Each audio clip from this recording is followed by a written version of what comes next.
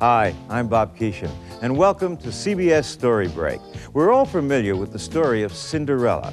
The author of today's book grew up hearing a different version from her grandmother, a Chinese Cinderella story, one that's 1,000 years older than the one we know. I think you'll find the differences surprising. Based on Eiling Louie's book, here is Yeh-Shen, a Cinderella story from China.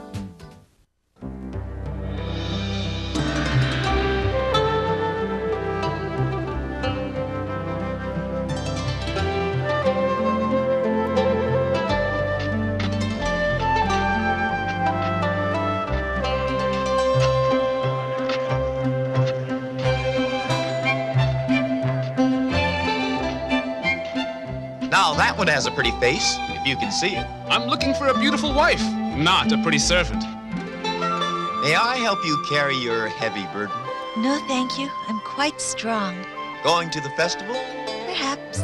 Perhaps then I'll see you there. Perhaps. I'll see you at the festival.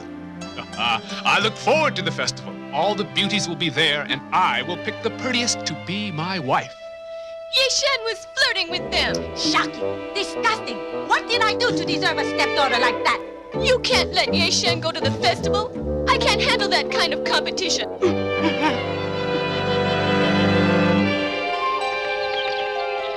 Yeh-Shen, you worthless orphan. What is it, stepmother? We saw you out there shamelessly flirting. It was a sorry day when I took you in. She should be punished.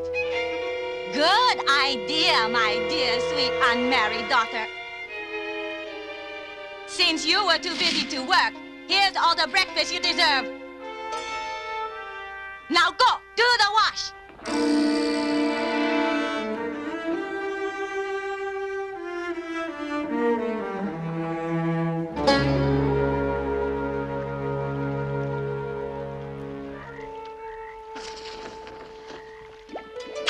Hello, Yeh-Shen.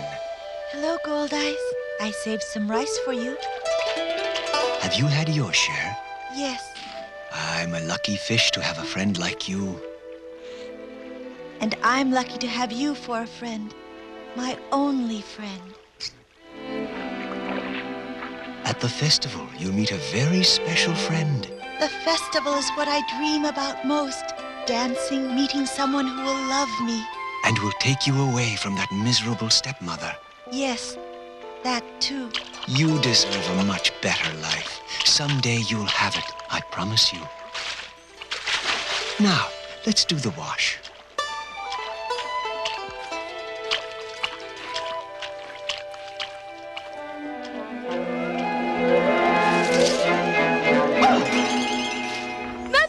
Mother, I must tell you something. Tell me what, my clumsy unmarried daughter? Yeh-Shen is a talking fish. My poor daughter, how will you ever get a husband if you believe in talking fish? But it's true. Come see for yourself. This is an extraordinary fish. But do we need to talk to a fish? Yes. No, we don't. What could a fish tell us? The water is wet? No. So, do we need a fish to do our wash? Yes. No, we don't. Yeh-Shen does our wash. However, do we need a fish to provide food? No. Yes, we do. Thank you for helping me. Bye-bye. I'll wait for your return.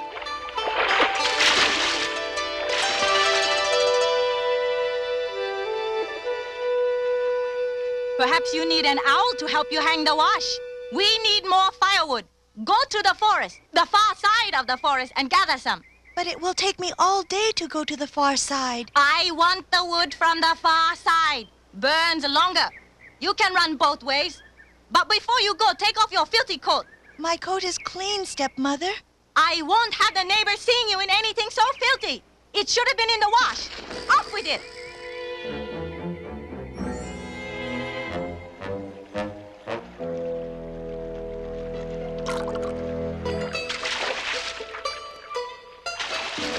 Back so soon, Yeh-Shen? Since you can talk, perhaps you can tell me the best way to cook you.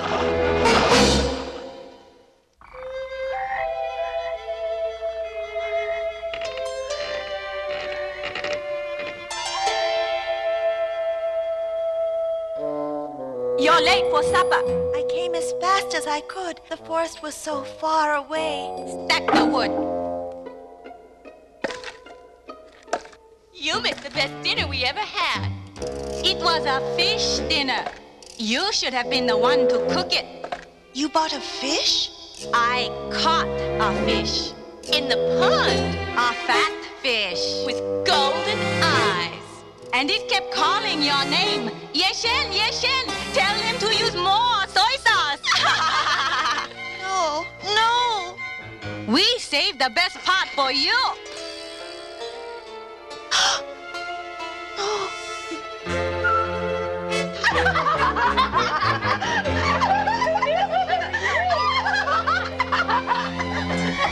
Gold eyes? Gold eyes?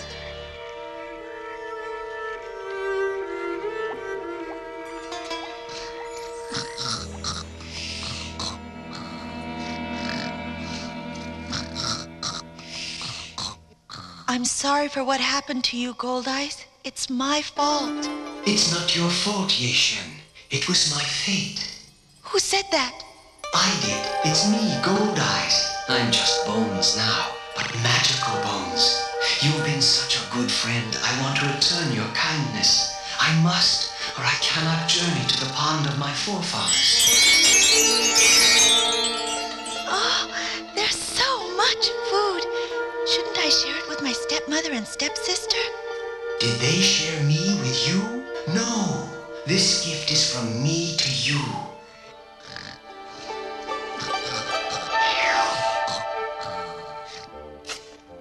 Too slow, too slow. No supper for you tonight. Gold Eyes, I'm tired and I've had no supper. Ask me for something more. This is all I need.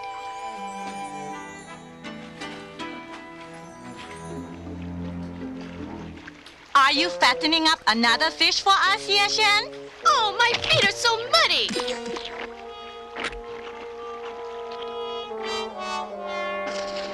Don't you know how to do wash, stupid girl? No supper for you. It isn't fair for them to treat you this way. I know, but I was an orphan. They gave me a home. You give them more than they give you. Let me do things for you. Ask for the laundry to be done, the fruit to be picked, the gardening, the scrubbing, and they will be done. But I don't mind doing those things, for now, because I hope to find my true love at the festival. If that is your destiny. Gorgeous, gorgeous. You'll be the most beautiful unmarried maiden at the festival. Oh, Mother, will I really be the most beautiful girl there? Providing no other girls come. Yeh-Shen, do you think I'll find a husband there? Yes, there'll be music and dancing. The young men will be looking carefully at the young women, selecting brides. And one of the men, perhaps the handsomest one, will ask you to be his bride. I'll be with you and help you all I can. Did anyone say you were going to the festival? You promised I could go. It's all I had to look forward to. I promise you that every year. And I keep my promise you will go to the festival. Oh, thank you. Next year, or the year after, or the year after that. Isn't that nice of me? Very decent of you, Mother.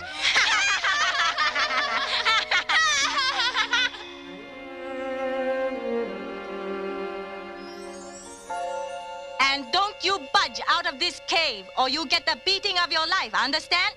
Yes, stepmother. Let me hear positive thinking. I will find a husband. I will be a bride. I will find a husband. I will be a bride. Oh, dear friend, I know now I'll never go to the festival.